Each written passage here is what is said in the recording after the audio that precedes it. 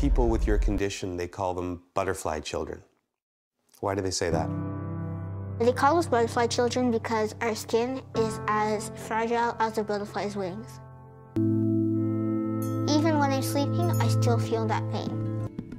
I'm already past half my life, so when you think about that, you know, it gives you a new perspective. 14-year-old Jonathan Pitra was born with epidermolysis bullosa, or EB, a rare genetic disease that has caused 95% of his body to blister.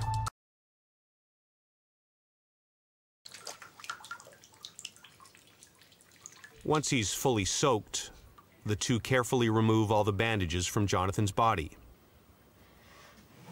It's an incredibly delicate process.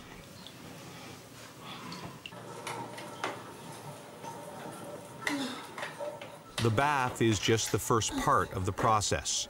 Second part involves putting a new set of dressings on his body.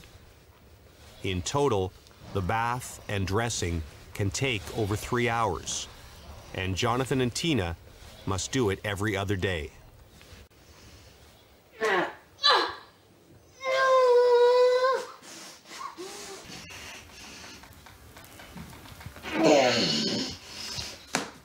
This is not an easy process. It's one thing to hear about it, but it's another to see it. It's a lot different than what you think. You just see how, you know, we work as a team to do what has to be done, really.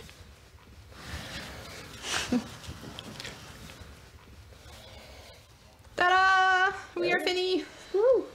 Can I go to bed? In October of 2014, Jonathan put his story out to the world. With the help of the Ottawa Citizen, Jonathan courageously revealed his wounds to the masses. The article went viral throughout Ottawa. I'm here, and I'm going to go step by step, day by day, and you never know what the future holds. I may live to 100. We can't know. But I'm not going to stop anytime soon. I'm going to keep going.